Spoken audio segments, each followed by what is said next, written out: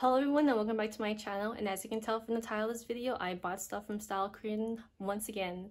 So let's get this haul started.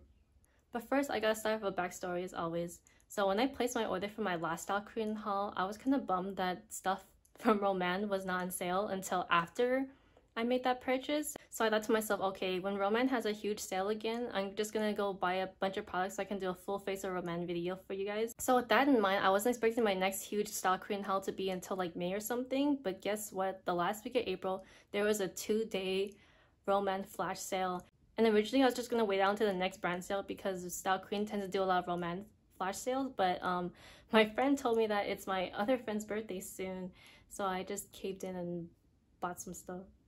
So I pretty much bought a full face of Roman products that were 50% off, and I can't wait to show you guys in a separate video in the future. So besides buying stuff for a future Roman brand video, I did buy some other stuff that caught my eye. So first is this freebie for spending more than $20 on a StyleKorean order, and it is the Hamish Marine Care Eye Cream. And according to the box description, it has dual functions of brightening and anti-wrinkle, and pretty much just total eye care for elasticity and wrinkle improvement, moisturization, and brightening. So here's how the inside of the box looks like. I think it's really cute. And it even comes with this eye massager tool, which is definitely new. And here's how the bottle looks like. It's 30 milliliters, so this will last me for a long time. I'm probably not going to use it right away because I have another eye cream to finish off that's also 30 milliliters, and god, they take so long to finish, even when you use it every night. So I'm looking forward to using this in the future. The week I made this purchase, they're having a special sale on travel size essentials. So the first thing I got was this Aloe Ceramide, is it Ato or Ato? Ceramide Ato. Aloe Ceramide Ato concentrate cream, and it's pretty much for like body or hands. And I pretty much bought this because it was like $1 and I heard good things about this brand. The next travel size item I got for like 99 cents or something is the Etude Sunjung 5.5 foam cleanser. It's pretty much just a simple basic foam cleanser, and I got it because, you know, it was travel size, and I will be going on a trip soon in the future, so I thought might as well buy it now. The next product is this box of 10-piece sheet masks from the brand JM Solution, and this is the Honey Luminous Royal Propolis mask, and this is on a time deal for like $7.99 or something compared to the original $20, I believe. And they say the propolis is really good for its antibacterial, anti-inflammatory properties, which is really good for acne-prone skin like me. Like, you guys wouldn't believe it, but I had a really huge breakout the week I made this purchase. So I really tried the sheet mask once, and although it's kind of sticky after using it, it's not that bad actually. I'm kind of salty though, because like, no kidding, but right after I made this purchase, StyleKorean started a new sale for all sheet masks, and especially the sheet mask sets. So a lot of popular sheet masks that I was interested in only went on sale after I made this purchase, and I was like, ugh, again. Technically, this next product I'm going to show you guys is not from the StyleKorean haul. I actually got it from Amazon, but that's because only after I made the StyleKorean purchase, I realized I should have included a serum in the order, because that night I ran out of my Beauty Adjustment serum, and I was like, oops. So right here, I had the popular centella serum from the brand Skin 1004, and it's said to be 100% made of centella. This is the 55 milliliter size, and surprisingly, StyleKorean only had the 30 milliliter or 100 milliliter size. So I'm glad that Amazon had this. This is actually a really hyped serum among skincare influencers on YouTube because it's said to be made of 100% centella extract, so nothing else, just pure centella. All the YouTubers seem to really love this serum for its calming properties, and I'll take their word for that. And I think that this would be really good for people with sensitive and acne-prone skin like me, especially on this area and my cheeks. I've only used the serum in the morning and night for 3 days, so I can't really say much about its results.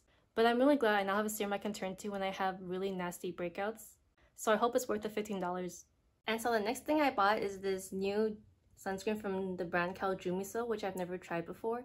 And it is the Jumiso Super Soothing Cica and Aloe sunscreen. I pretty much bought this because StyleKorean was promoting it on the website because it was a new product launch from Jumiso, and for pre-ordering, you could get it for $7.99. And you can also get $3 rewards if you review it before May 20th. But besides the good price, I was also interested in this just because it contains Centella asiatica extract and aloe extract. Jumiso actually released another sunscreen along with this one, so that one was the chemical version and this is the physical version. And according to the description of this sunscreen, it's supposed to block both UVA and UVB rays, and it's also less irritating to the skin compared to a chemical sunscreen, I assume. And it's a mild sunscreen for all skin types that absorbs softly and moistly. So I'm actually wearing this right now on my face, and I was kind of surprised by like the finish it gave me. So as you can see now, it's pretty dewy or maybe greasy a tiny bit. It's been quite a while since I used an actual physical sunscreen, so I was really surprised when I put this on my face. Like the white cast was real. I'll insert a short clip of my face after using it. It's expected to have a white cast from physical sunscreen, so I would advise to wait for a while for the white cast to fade out a bit. Although this sunscreen is pretty thick, it did absorb quickly just like it said. So I wasn't really left with a heavy feeling of something in my face once I let the sunscreen absorb after a few minutes. But yeah, with the amount of white cast this sunscreen left on my face, I think this could also double as a tone-up cream.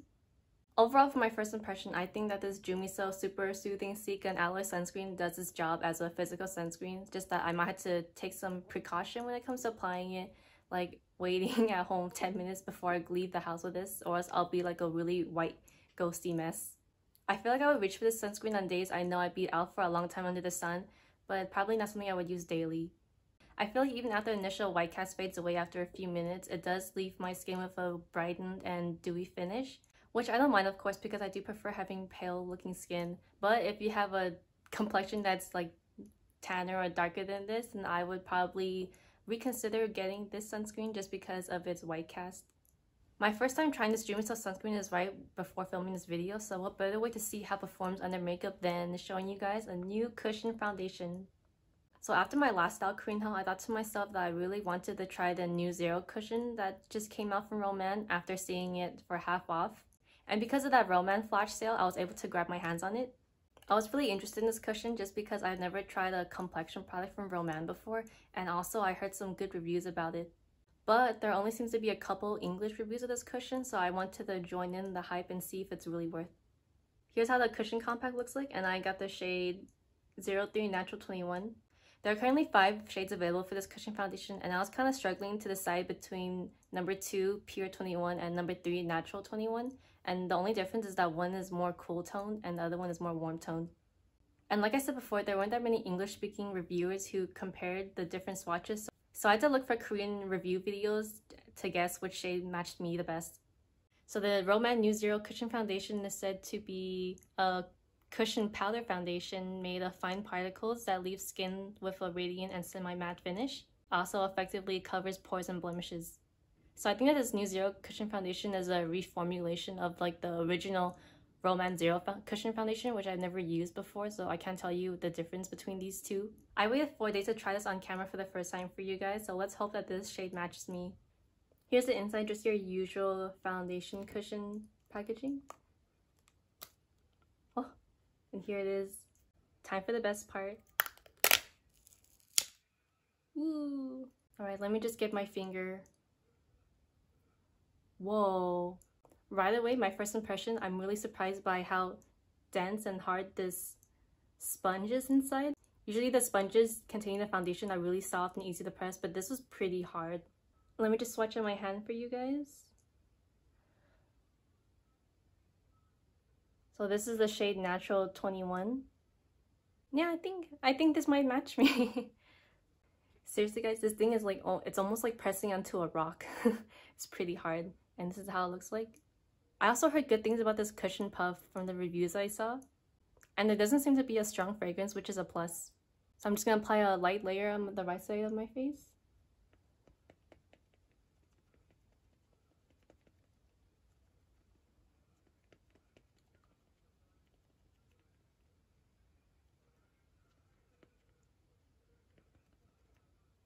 Ooh, it feels really nice. So here's how my face looks like with and without the foundation. And on camera, you can see quite a difference already. And just like the cushion claims, I can definitely see the semi-matte and radiant finish on my skin. Here's how the New Zero cushion looks like on my entire face, and I'm glad to announce that this shade matches my skin tone. Here's a close-up of my face with the foundation on, and I believe, based on first impression, that this foundation has a light to medium coverage. I did try to go back and build up another layer on spots that needed more coverage, like my acne scars, but I could still see the pigment showing through. So it's definitely not a high coverage foundation cushion. But overall, I think this cushion looks really good on my skin, and it also feels really lightweight, and I hope that it lasts for a long time throughout the day. Another thing about the Nude Zero foundation cushion is that it dries down pretty quickly on the skin, so I don't really have a super tacky feeling right now. Maybe that's because of its powder particles in the formula. So because of that, I don't know if this foundation actually needs any setting powder, but might as well, because the next product I have is the Roman... Oh my god, it was upside down. The Roman Better Than Finish powder. Here's how the powder pack looks like, and I think it's really cute with how simple and compact it looks. And it comes with a puff and also has a rounded brush that comes with it too. And it's just your simple translucent powder inside. So according to the official description, this powder pack has super microfine particles that will mattify your skin. And like every other powder, it absorbs sebum, blurs your pores, and sets your makeup. So I pretty much bought this because it was Roman's only setting powder product they have in their line. And also it's a translucent pressed powder, which coincidentally I don't really own that much of, because for some reason the only powder products I own are translucent loose powders. And besides this one, the only pressed powder compact I own is the one from CanMake, which is the marshmallow finish powder, but that one has a slight tint to it, so I wanted to see how a translucent one would look like on my skin. I've used the setting powder for this video, and my first impressions is that it works like every other powder should. Of course, for this Roman haul, I had to get one of their eyeshadow palettes that they're famous for, and I decided to get this one, which is the Better Than palette number 6, Peony Nude Garden. While looking through the large variety of eyeshadows that Roman had to offer, I wasn't really excited by many of the color stories they had. I thought that they're pretty close to the ones I already own, so I wasn't really sure which one to buy for this video. I know that the quads are pretty popular, but the color stories didn't really speak to me for some reason. Like, I felt that they were too dark for me. Which is why I decided to go for this palette, just because it's something that I don't really have in my makeup collection, and it's mostly, as you can see, cool toned colors. After using this palette for a couple times, I can say that this palette is definitely meant for people who like natural muted daily looks. So of course, if you want to see swatches and a full demo, you have to stay tuned for that Roman video I have in plan. The next eye products I got from Roman are these two eyelash products. This is the Han All Fix Mascara, and this is the Han All Lash Serum. This is how the All Fix mascara looks like, and I've seen really good reviews on this mascara, so I decided to try it out for myself. And the shade I have right here is L02 Long Ash.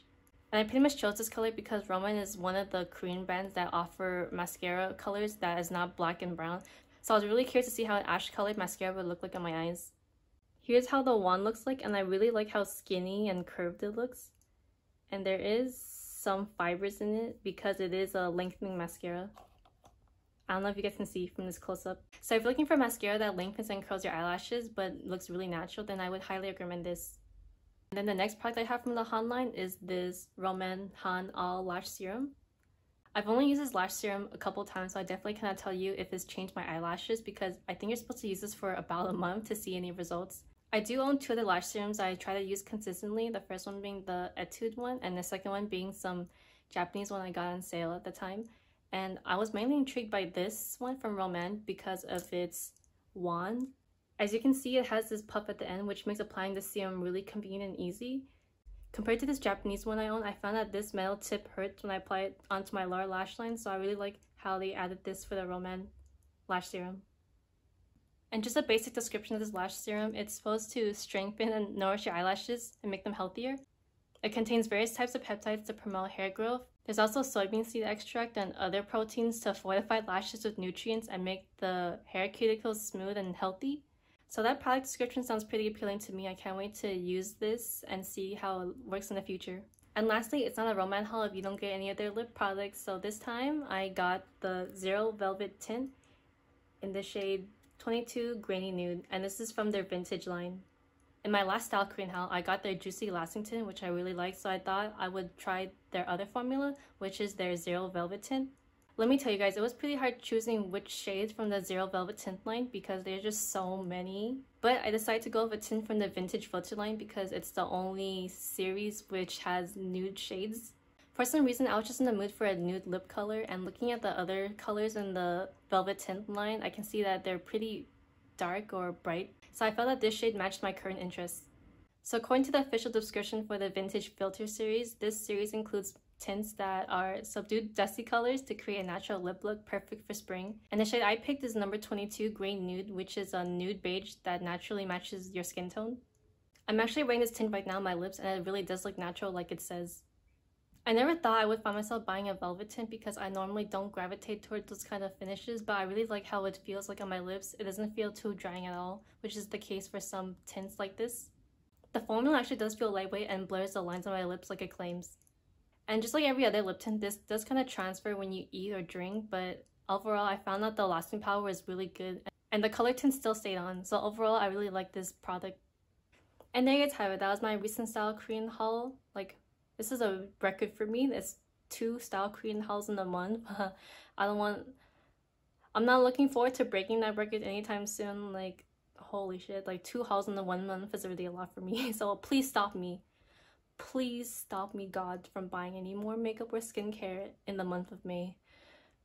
But as of filming this video, Flower Nose, which is a Chinese brand I reviewed on this channel before, just showed a preview of their new series coming out and they just opened international shipping. So let's hope I can resist that for a bit. And I pray that there won't be any bundle sets from that brand because I am a sucker for those bundles. So I hope you guys enjoyed that simple and quick StyleKorean haul, and I'm really excited to film a video of a full face of romance products only in the future. So as always, don't forget to leave a comment,